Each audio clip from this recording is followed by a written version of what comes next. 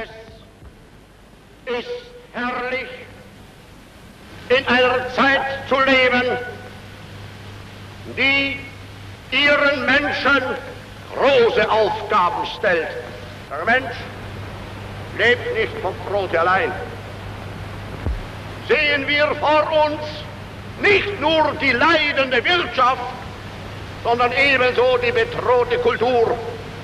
Nicht nur die Not des Leibes, sondern nicht weniger die Not der Seele.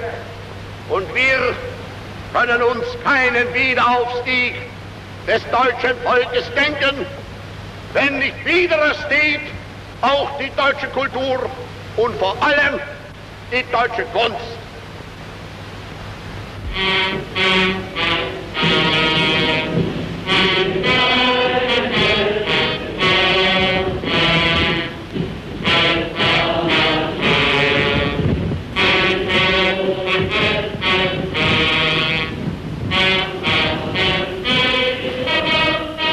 The art produced in Germany between 1933 and 1945 cannot be considered in the same way as the art of other periods. It must be seen as the artistic expression of a barbaric ideology. One can only look at the art of the Third Reich through the lens of Auschwitz.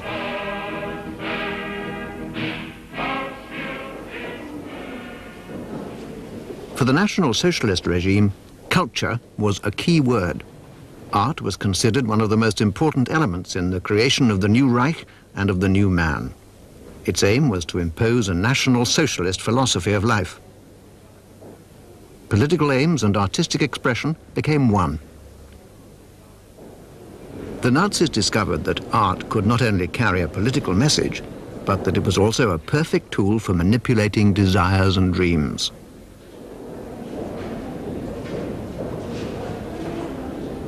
The purpose of art was to shape people's outlook and to control their behavior.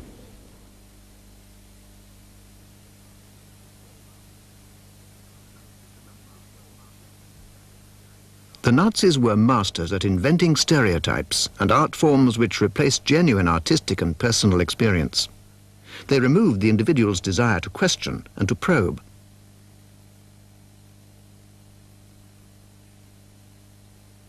A total submission to a state aesthetic. Hitler believed that only the Aryan could produce and appreciate culture. The Aryan's task was to implant new culture in the rest of mankind.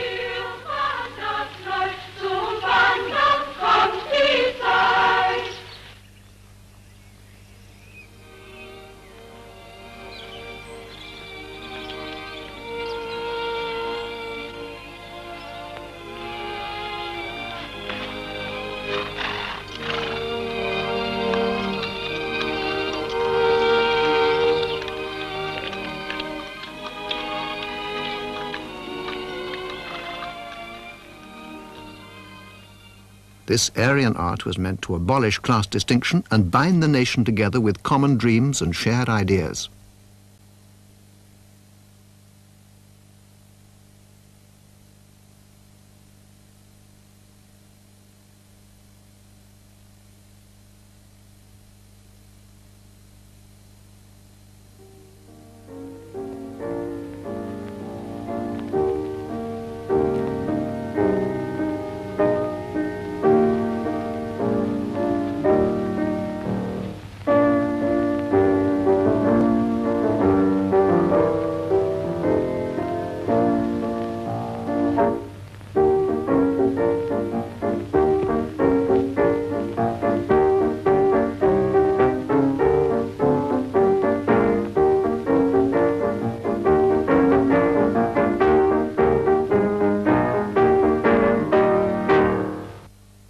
The opposite of the shining Aryan was the dark Jew, uncreative, driven only by thoughts of making money. The Jew was the arch-enemy of culture, the parasite, devoid of any idealism, the man without cultural roots.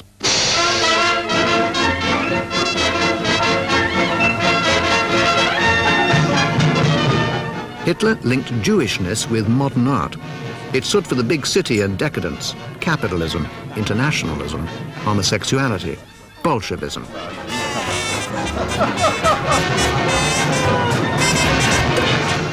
The function of art, in Hitler's own words, was to create images which represented God's creatures, not miscarriages between man and monkey.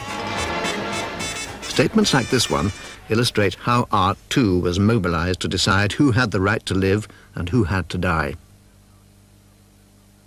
In true German art, there was no room for the woman represented as a femme fatale, as she-devil or whore. In the eyes of the Nazis, modern art was the betrayal of national values by decadent artists and greedy international art dealers. In the feature film Venus on Trial, which ridicules the art establishment, a young Nazi sculptor has to prove that his work is not an antique, but his own. Wie zart ist dieser Busen gemeißelt. Wie wahrhaft gekonnt der Halsansatz. Oh, und der vollendete Schwung der Hüften. Das Werk eines großen Könners, das muss gesagt werden. Auch wenn wir heute eine ganz andere und viel geistvollere Auffassung von der Kunst haben. Abschließend erkläre ich, der Angeklagte ist ein weit unter dem Durchschnitt stehender Bildhauer. Ich als Kunstsachverständiger empfinde die Annahme, er könne der Schöpfer dieser Statue sein, einfach als absurd. Der Stein, aus dem sie gemacht ist, ist uralt. Und dass die Zerstörungen an der Figur von meiner Hand stammen, das konnten sie weder ahnen noch feststellen. Und warum sind denn die Herren Sachverständigen überhaupt nicht auf eine solche Idee gekommen? Weil so eine Figur in der Gegenwart gar nicht entstanden sein kann. In der Gegenwart entstehen andere Kunstwerke. Ein moderner Künstler würde eine Frau doch nicht so darstellen. So hat man die Frauen doch schon vor ein paar tausend Jahren gemacht. Wo bliebe denn da die neue Kunst, die zeitgemäße Einstellung? Heute verherrlicht man nicht mehr den schönen Körper, sondern den hässlichen. Man geht neue Wege in der Kunst, wenn man eine Frau als Gorillaweibchen darstellt. Das ist modern, das ist geistvoll, das bringt einen Namen und vor allen Dingen Geld. The Nazis also took good care to link modern art with the exploitation of the poor. Germany had just come out of the most horrendous inflation in its history. With unemployment topping 6 million, hardship in the cities was extraordinary. It was an easy task to represent the city as sterile and chaotic. The country was a wholesome and fertile paradise, which appealed to those living in the dingy courtyards of the city with no prospect of work and without hope. Such's doch noch einmal dein Arbeitsamt. Ich kann überhaupt nicht mehr.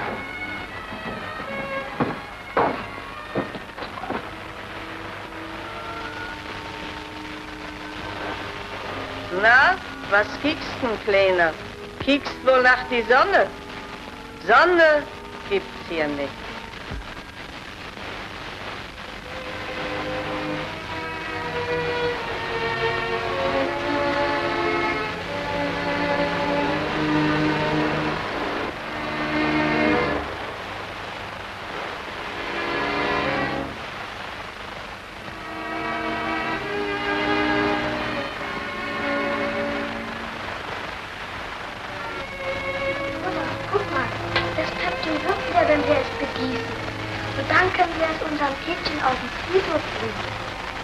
Nein, wo ist das alles? Haus und Hof und Wiesen und Felder. Love of nature and the simple life existed long before the Nazis adopted them as key elements. Hordes of young men and women hiked through the countryside, singing German Volkslieder about an imaginary Germany which embraced the heroic and the traditional.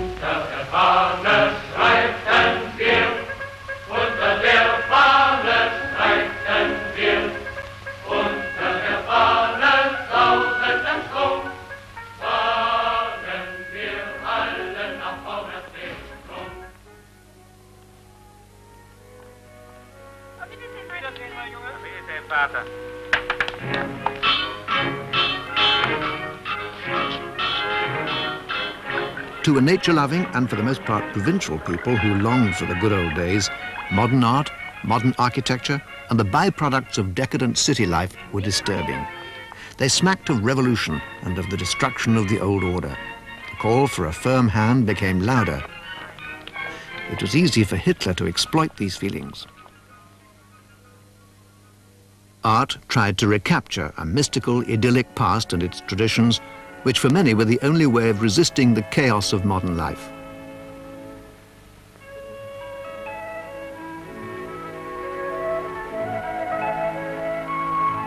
Everything that smacked of Nordic or Germanic origin was dragged out and used in the rewriting of history. The Nibelungen, the Holy Wars, the Reformation, Dürer and Holbein. Everything was designed to lend authority to the new system and give it an eternal and spurious history. Old customs and old songs were taken out of context and readjusted to promote the dream of an idealized Germany. New German art was seen as a great renaissance, and the man responsible for it was the new Messiah, Adolf Hitler. Sie leben heute als Künstler in einer großen und glücklichen Zeit. Sie sehen über sich einen Mann als Führer von Volk und Staat, der zur gleichen Zeit auch ihr mächtigster und verständnisvollster Beschützer ist. Er liebt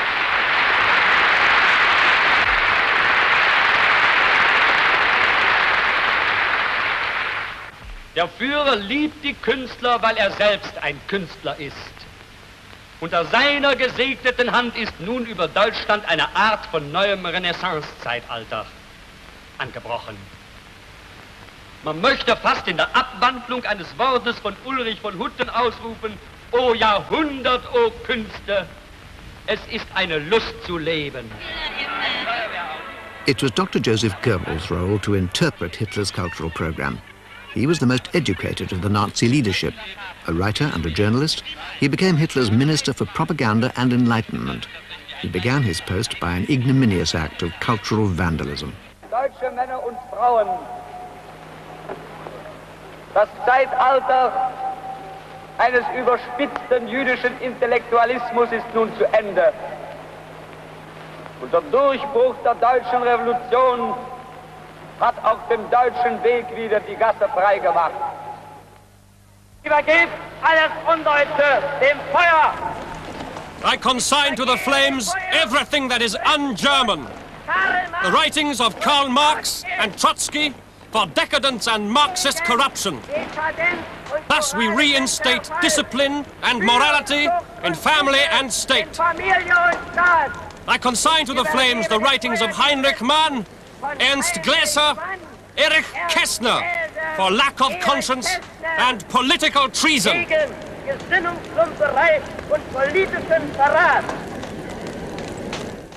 The Nazis lost no time in cleansing the German arts. The list of people who were deprived of their jobs and had to leave fills pages. A few names stand for many others. The musicians Arnold Schoenberg, Hans Eisler, Kurt Weill, Bruno Walter, Otto Klemperer, Fritz Busch, Arthur Schnabel all went. The writers Thomas Mann, Bertolt Brecht, Stefan Zweig, Franz Werfel. The German theatre lost Leopold Jessner, Max Reinhardt, Erwin Piscator, Elizabeth Bergner, Peter Lorre. The cinema, Billy Wilder and Fritz Lang. Pictures by Max Beckmann, Paul Klee, Otto Dix, Max Ernst, Wassily Kandinsky were removed from museums. The impoverishment of German cultural life was staggering. Having got rid of the opposition, the Nazis began their seduction.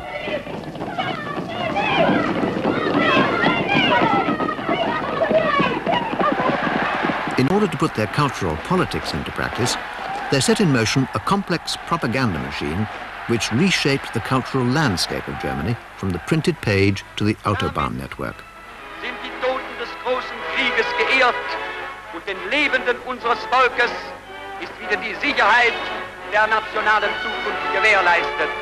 Im Zeichen dieser historischen Stunde verneigen wir uns vor der Größe unseres gemeinsamen Vaterlandes. Es lebe der Führer!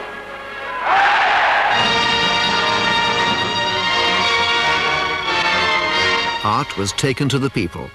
Good, solid German art, that is.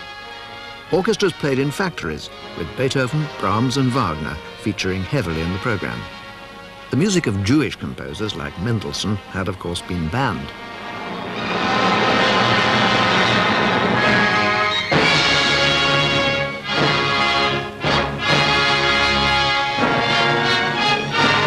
Teutonic values were not only stressed in the music, the listener too was the hearty, honest German type.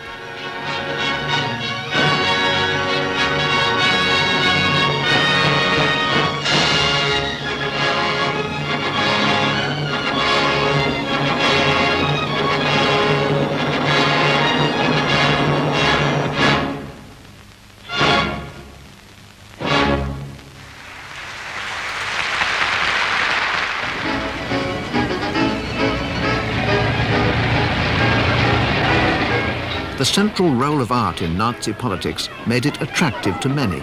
It gave it a human face. People closed their eyes to the violent aspect of the regime and wallowed in its artistic window dressing, the bloodless takeover of a nation's entire culture.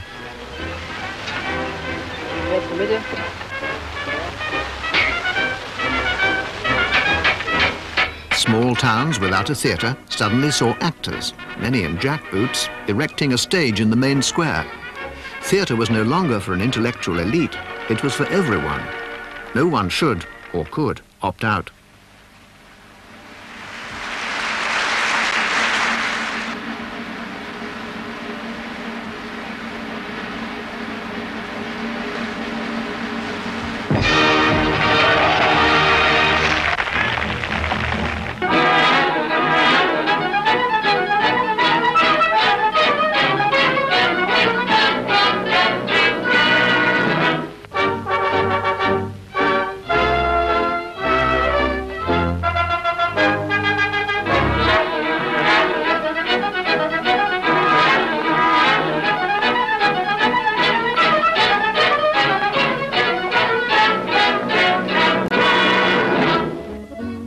Strength through joy, Kraft durch Freude, was the party's way of even organizing people's spare time.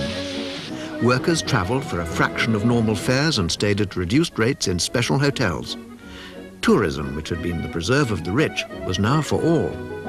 Party-sponsored mass tourism included visits to the theatre and to concerts, accompanied by the indoctrination of the travelers with racial and political ideas.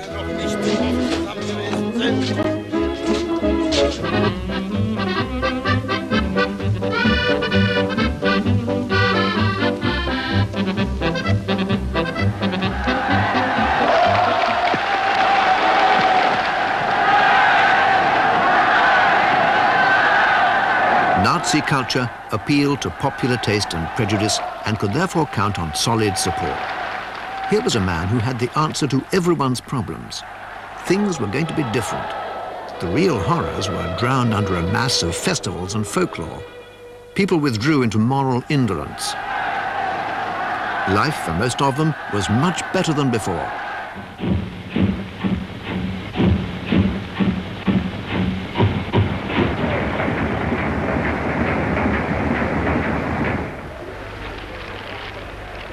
Having organized people's spare time, the Nazis also set about improving their working and living conditions.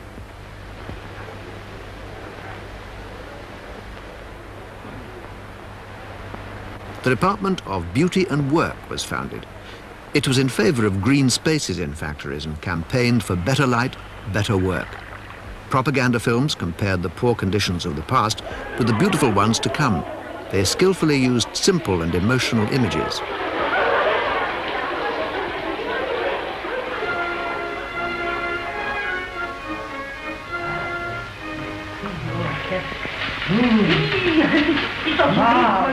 Through cultural changes, Hitler wanted to create the new man. He rarely promised a higher living standard, but a better way of life. A life filled with deeper meaning.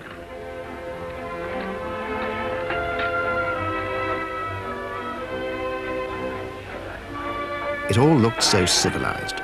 There were modern canteens, complete with the bust of the Führer, and some German art.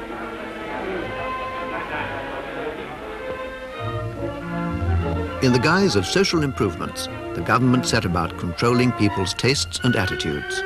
They were to run along the same lines as the arts. Simplicity, traditional values, a design for the people. Zweckmäßig und schön ist die Einteilung der Wohnräume. ebenso zweckmäßig und schön die Einrichtung. The new homes are functional and beautiful. Their furniture, too, is functional and beautiful. Designs by the Ministry of Housing that everyone can afford.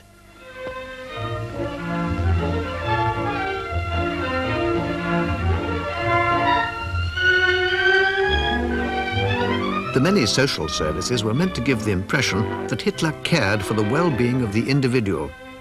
They suggested the right porcelain, the right wallpaper, and the right spirit.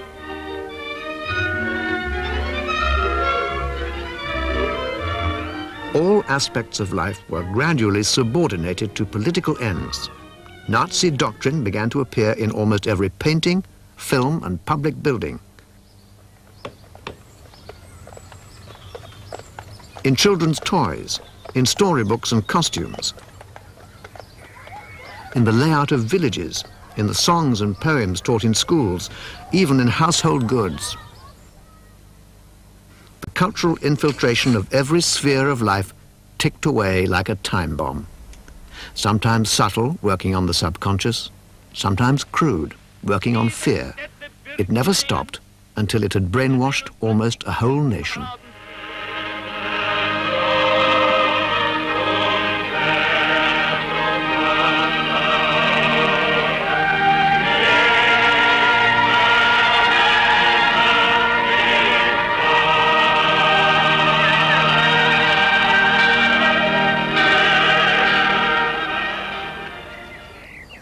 At the center of these cultural activities stood the healthy and clean Aryan.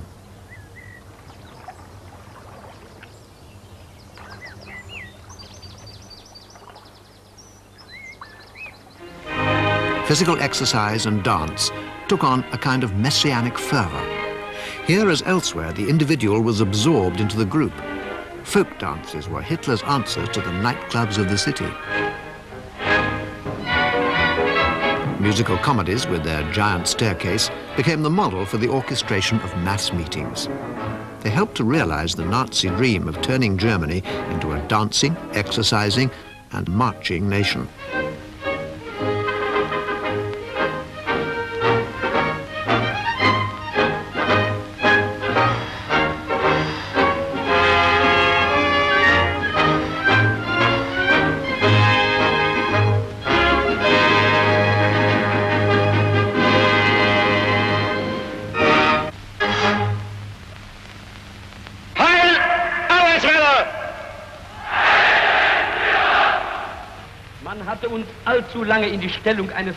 In September 1933, Goebbels founded the Reichskulturkammer. It was the central organization responsible for the control of the German arts.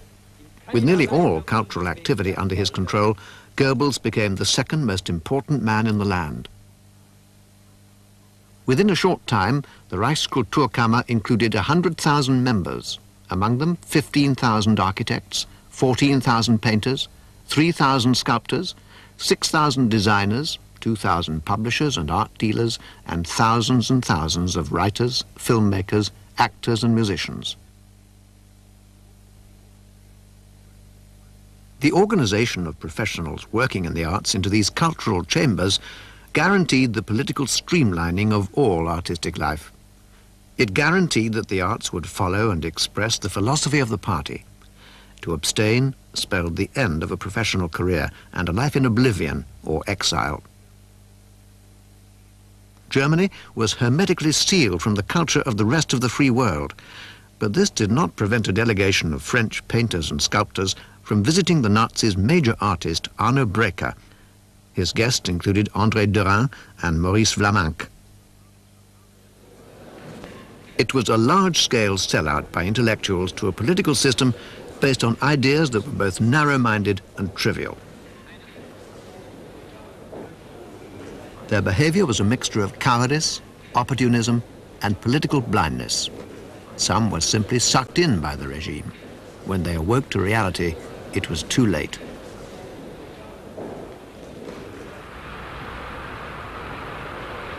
Hitler had always been in love with Munich, and his mistrust of Prussian intellectualism made him shift the art scene from Berlin to a more conservative city. Hitler saw himself as the successor of King Ludwig of Bavaria, who in the 19th century had made Munich into a cultural capital. Mir liegt nun der Gedanke vor, im Einvernehmen mit dem Führer, München wiederum für seine Kunst ein wirklich würdiges, großes, neues Kunstausstellungsgebäude zu geben. Ich bin sicher, dass sich die Stadt München mit aller Kraft dafür einsetzen wird, ein neues Kunstausstellungsgebäude so bald wie möglich wieder erstehen zu lassen. Ich werde nun unserem Führer Bericht erstatten von unserer ersten Sitzung und vor allen Dingen wird der vom Führer ausersehene Baumeister, unser Herr Professor Trost, sich an die Arbeit machen, um einen der Kunststadt München würdigen Entwurf für das neue Heim der deutschen Kunst zu gestalten. Ich danke Ihnen, meine Herren. Herr Hitler. Herr Hitler. Das war die Geburtsstunde des Hauses für deutsche Kunst. And so was born the House of German Art. If Hitler saw himself as the Bavarian king, Paul Ludwig Trost considered himself the new Cleanser, King Ludwig's great court architect. Trost, a distinguished Munich architect, was commissioned to build the party's first official buildings on the Königsplatz, as well as the House of German Art. Trost's neoclassical style was typical of the new architecture which aimed at permanence and tradition. Ein Haus der deutschen Kunst soll erstehen. Junge Deutschland baut seiner Kunst sein eigen Haus. Wenn es aber diesen Bau der deutschen Kunst der Stadt München gibt, bekennt er sich zum Geiste desjenigen, der einst als bayerischer König diese Stadt zu einer Heimstätte der deutschen Kunst erhob. Wenn ich heute in stolzem Glück mithelfen kann, diesen Grundstein zu legen, dann hoffe ich damit, dieser Stadt und dem Lande den Weg zu weisen in die Zukunft. Der Stein ist gelegt. What the newsreel tactfully censored was that the hammer broke. Not a good omen for the future of German art. 1 year later, Hitler's favorite architect had finished the temple of new German art in the bombastic, neoclassical style the Nazis preferred, and the whole government showed up to open it with pomp and Nazi circumstance.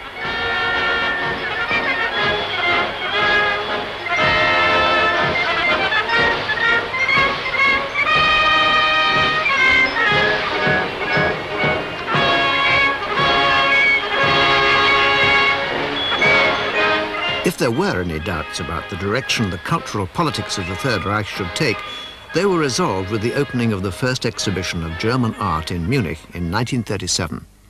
It was open to all artists of German nationality and race. 16,000 works were submitted. 900 went on show. The selection was based on Hitler's taste. He rejected 80 pictures as unfinished. As in politics, so in the world of art, we're determined to sweep away chaos. Ability is the necessary qualification for those who want to exhibit here, was his verdict.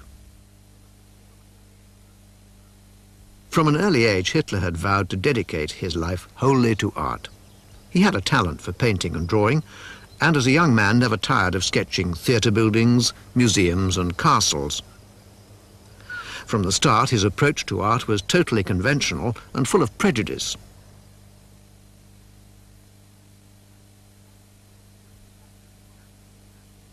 His pictures lacked originality, but he was a competent copier and pasticheur.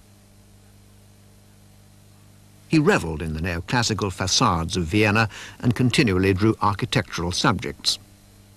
Despite frequent praise, Hitler decreed in 1937 that no one should write about his paintings and forbade any exhibitions and sales abroad. He probably realized that the quality of his art was incompatible with the vision he had of himself as the great artist-statesman. Hitler also drew tanks, battleships, and stage sets. He designed Nazi flags, the masthead of the party newspaper. He also boasted that everything which made the Mercedes beautiful was based on his ideas, and that the Volkswagen Beetle was his design.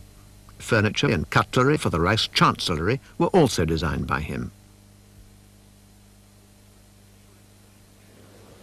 The official exhibitions of German art reflected Hitler's taste. They were supposed to be the mirror of the new nation and its new values. It was basically a reworking of old-fashioned types and techniques. Straightforward realistic subject paintings were easily overlaid with propaganda messages. They were easily readable and universally understood. They were also popular.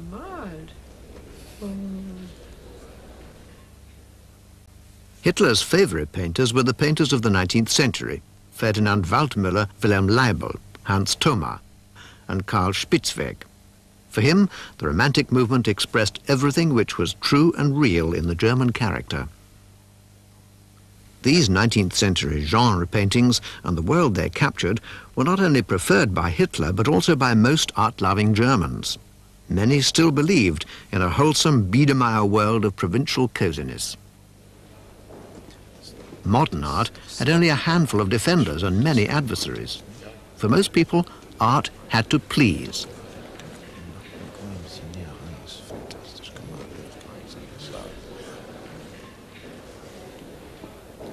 The Nazis didn't invent a style, they just occupied those which existed. Many realist painters had continued to work in the old styles. They too resented the modernists who stole the headlines and got high prices on the international market.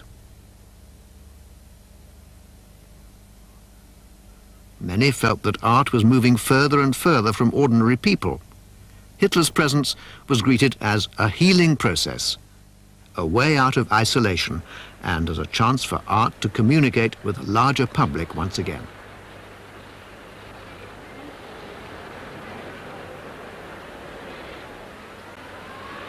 The making of art was as important as the diffusion of it. Art was regularly reproduced in books, magazines, and in cinema newsreels. The official arts magazine, Art in the Third Reich, whose cover combined the Nazi insignia with the head of Athena, spelt luxury and trustworthiness. It exclusively reviewed the works of artists featured in official German exhibitions.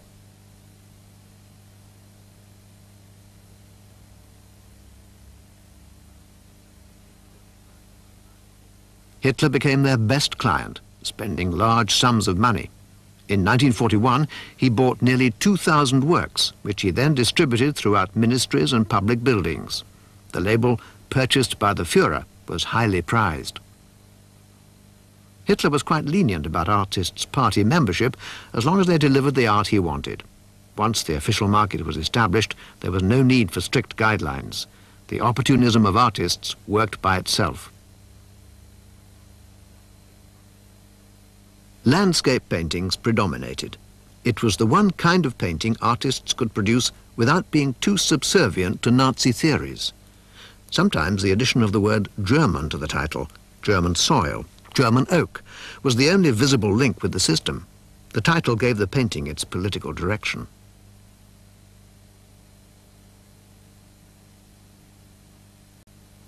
But nature was not only a peaceful antidote to city life.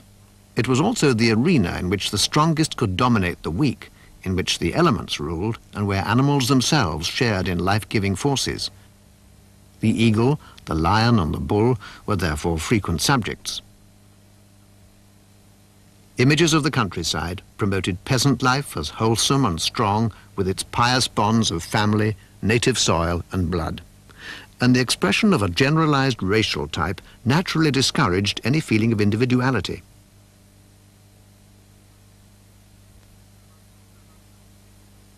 A picture of uncomplicated, decent people, clean and natural.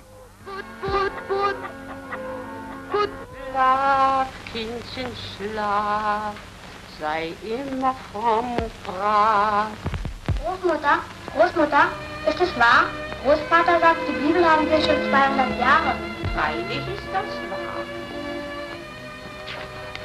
Da steht's doch, 1746. Aber wir selber sitzen schon über 300 Jahre hier auf der Scholle. 300 Jahre, das ist aber viel.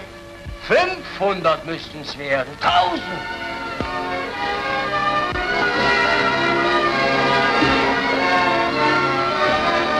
Despite the increased mechanization of agriculture, the farmer was mostly shown working in the most primitive conditions, sowing, ploughing, mowing the grass with a scythe. The eternal repetition of the farmer's work was treated as a quasi-religious ritual.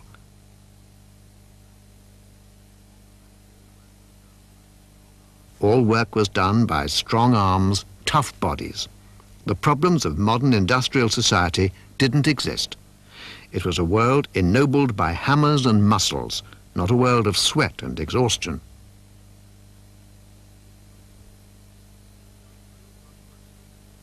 It's still hard to understand how these naive, even primitive themes could so easily be sold to a technically advanced urban society in the first half of this century.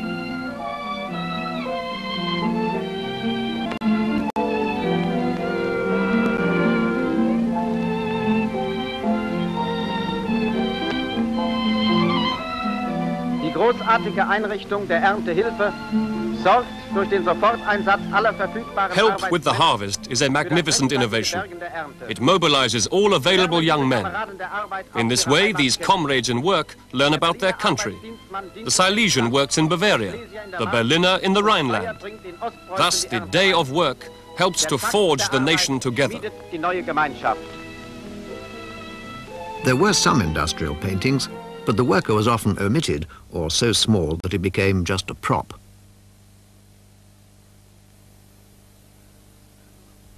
Instead, the miracle of the great Autobahn network and the building site itself were to be celebrated.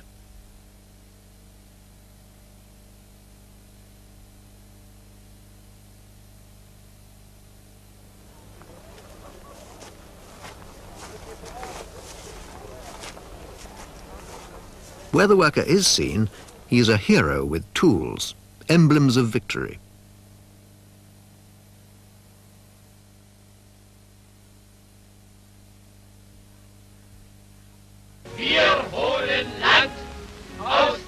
We conquer land from the sea.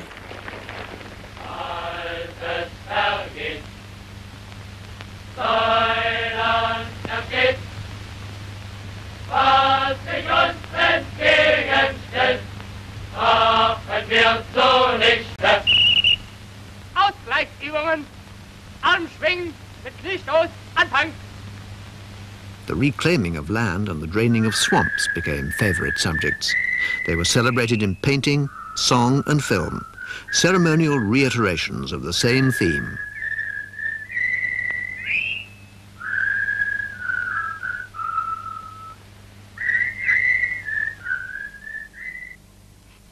National Socialism considers the family the cornerstone of the state. The family that is not just parents and children, but is everything which has spiritual value in the nation. The farmer and his family were seen as the nucleus of the nation. Father and mother, the pillars of the family, preferably with several children, happy, in harmony, fertile, and in tune with nature.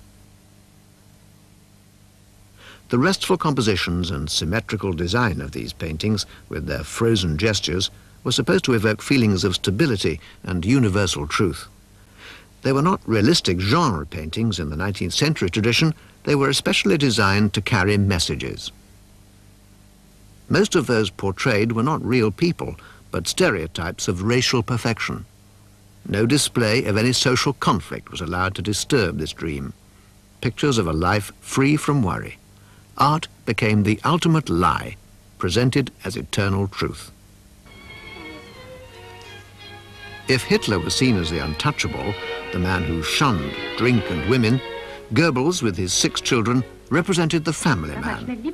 This film was made as a present by newsreel cameramen for Goebbels' 45th birthday. Wir gratulieren dir herzlich zu deinem Geburtstag, weil du meist fort in wichtigen Sachen und oft nicht weißt, was wir dann machen. Soll dir dies Buch nun all das zeigen, was hier geschah im bunten Reich. Dein Vater ist im Krieg, deine Mutter ist in Sommer. Käfer fliegt. Das aus, das liegt.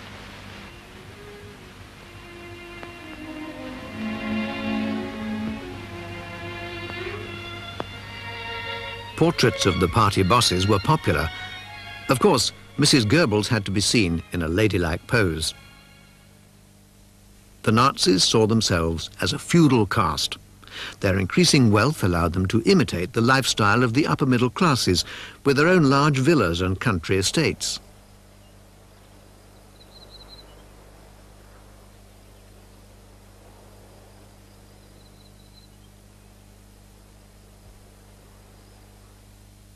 Art had to define the social role of woman. The female equivalent of the role of the hero was the woman as the safekeeper of life, an object to be admired, to be fertilized.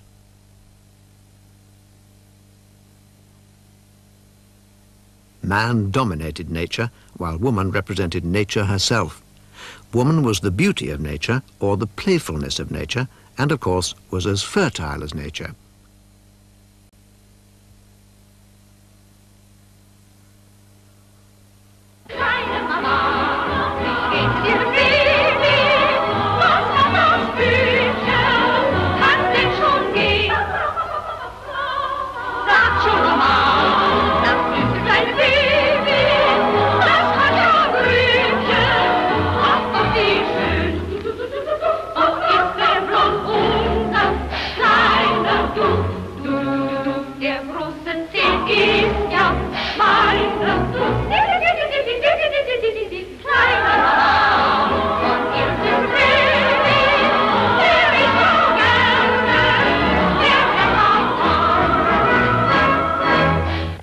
If most male images showed little individuality, the representation of woman was even more stereotyped. Young women offered their naked bodies uncompromisingly to the spectator's gaze. Such perfect bodies have an air of unreality.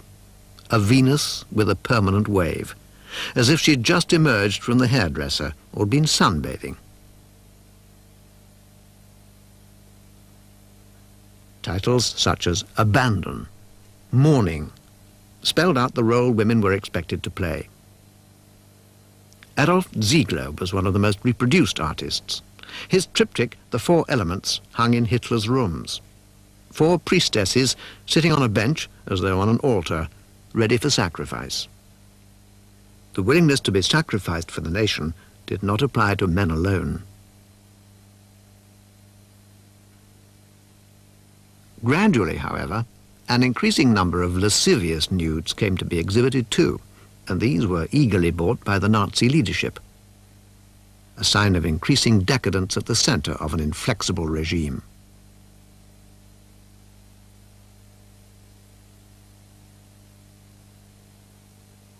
Die deutsche Kunst ist im Begriff, sich zu einer wirklichen Darstellung leidenschaftlich bewegter Weltanschauung emporzuheben. Die Tendenz eines edlen und heroischen nationalen Wollens steht ihr auf der Stirne geschrieben. Unterdes aber wollen wir die großen Werte echter deutscher Kunst an das Volk heranbringen, auf dass das Volk wieder zur Kunst zurückfinde.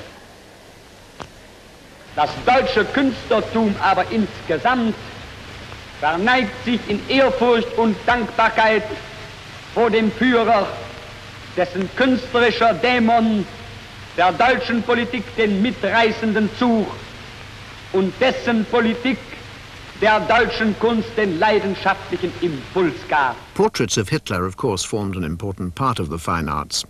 Unapproachable, he was never shown at home or relaxing. He was seldom painted with other people. The full-length figure symbolized his divine role. A seated portrait would have looked too relaxed and familiar, unless it were formal and enthroned. Hitler, the icy statesman, the artist, commander-in-chief of the army, always authoritative, sometimes pensive, gazing into the distance. Hitler in the pose of the victor, the map of the world at his feet, the bunker in the background. All these made wonderful postcards. They were sold by the million. Except for the obvious party portraits, there were relatively few overt political subjects. Paul Matthias Padua's painting the Führer speaks is in the tradition of the genre paintings of the 19th century. If you remove the Hitler portrait, the radio and the fascist newspaper, it could hang in any museum.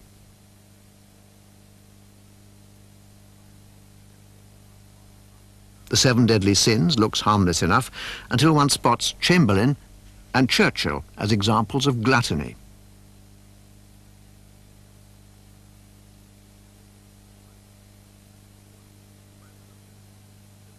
While cartoonists and filmmakers indulged in orgies of anti-Semitism, we find very few traces of it in the fine arts. In House and Home, Jewish developers trick honest Germans out of their belongings.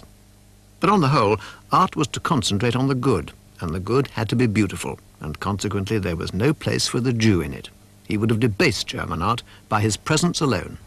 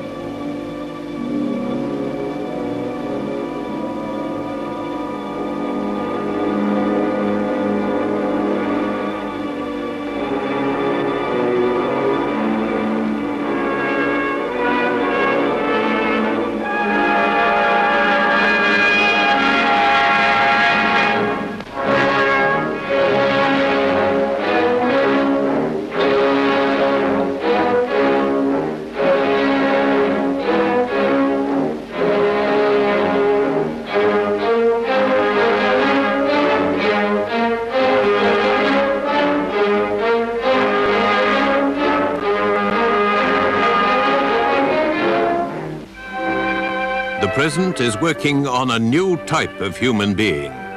A new type which we watched emerge before the eyes of the whole world at the Olympic Games. In its shining, proud, physical strength and beauty, it is the model of our age. Adolf Hitler. With architecture, sculpture became the most visible expression of Nazi ideology. A more public art form than painting, it was better at expressing the idea of race and health, and did so in a more lasting material.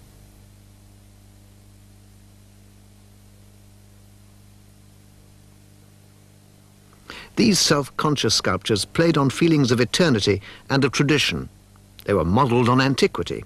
Messengers from a perfect world, they defined the image of the new German race, Nordic equivalents of the Greek gods. In these pin-ups, the private world of muscle magazines was put on public display. In edlem Anstand reitet der Jüngling auf seinem amphibischen Pferd. The young man rides with dignity on his watery steed.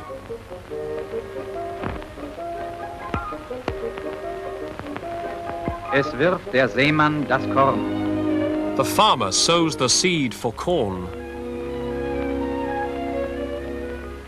Es trauert der Krieger. The soldier mourns the death of his comrade. Den gefallenen Kameraden. Und der Redner überzeugt The speaker persuades with the power of his word.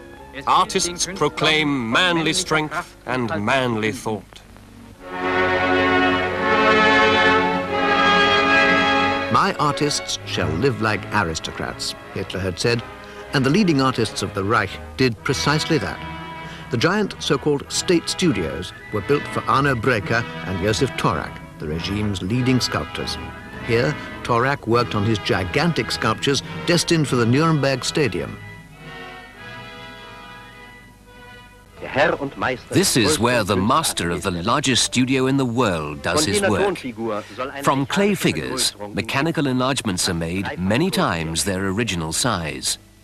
And here one can tell if it succeeded without losing intensity. Ohne dass eine ausdruckslose Leere entstanden ist. So reiht sich Koloss an Koloss Colossus upon colossus awaits its final resting place upon Germany's buildings.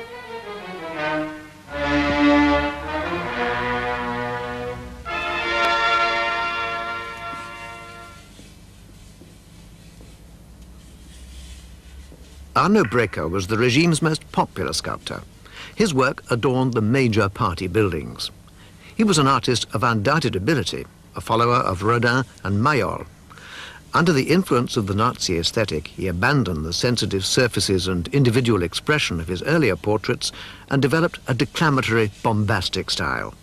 His particular contribution to the orchestration of power was to give a refined expression to brute force.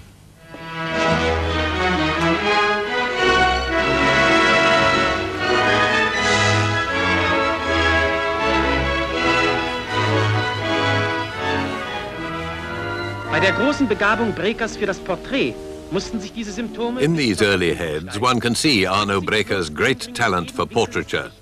They reflect a deep sympathy for his sitters. They are full of feeling. Alles Individuelle ist mit unbeirrbarer Treffsicherheit festgehalten.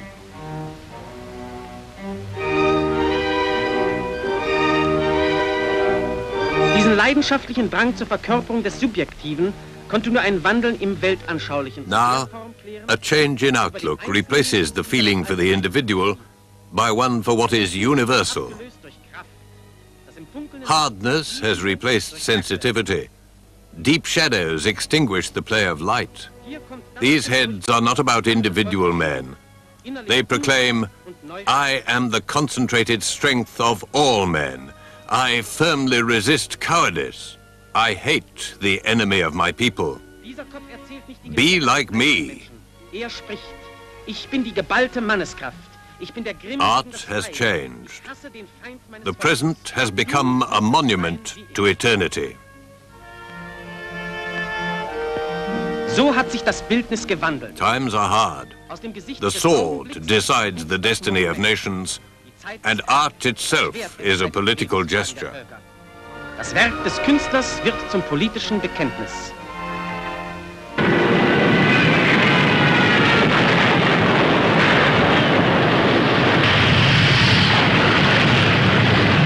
The war absorbed most of the country's vitality. But it never curtailed the regime's manipulation of people through the fine arts. The popularity of the official annual exhibition did not diminish either and attracted up to 1 million visitors. Das festliche Haus der deutschen Kunst wirkt auch im 4. Kriegsjahr die Schöpfungen führender deutscher Maler und Bildhauer. Even in the war, the House of German Art opens its doors. The whole country takes part in this act of creation. Young and old, people in all walks of life find the art which speaks to their heart. Junge und alte Menschen aus allen Schichten eilen sie herbei.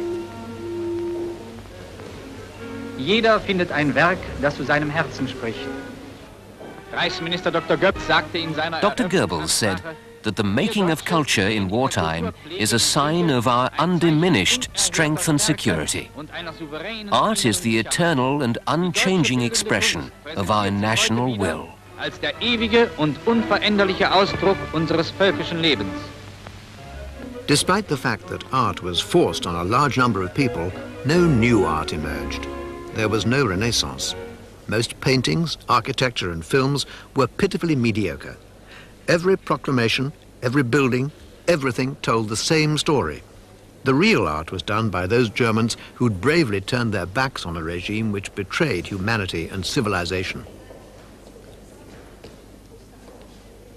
Some hoped that the war would generate a new kind of painting. But the war paintings were just as undemanding and full of stereotyped clichés as the genre paintings. In any case, aesthetic judgments are impossible. We cannot look at the art produced in the Third Reich objectively. Our response is overshadowed by what we now know. Artistic and political content remain inseparable.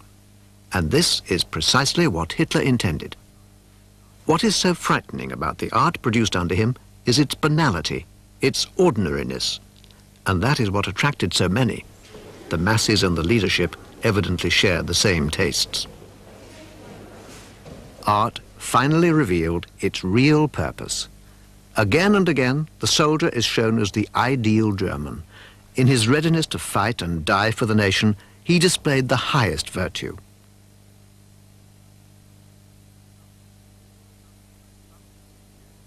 The suffering of war or even death was only rarely portrayed. The readiness for sacrifice was the only thing that mattered. In the beginning, art had synchronized the masses into marching behind the Führer.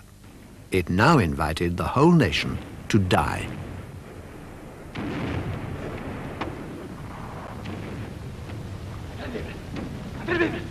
Ja, was ist los? Hören Sie! Das ist ja... Alter, ruhig, in der Kirche spielt jemand. Ja, das Schwarzbauch. Los, folgt! A group of soldiers are lost behind enemy lines. They're saved by one of their own.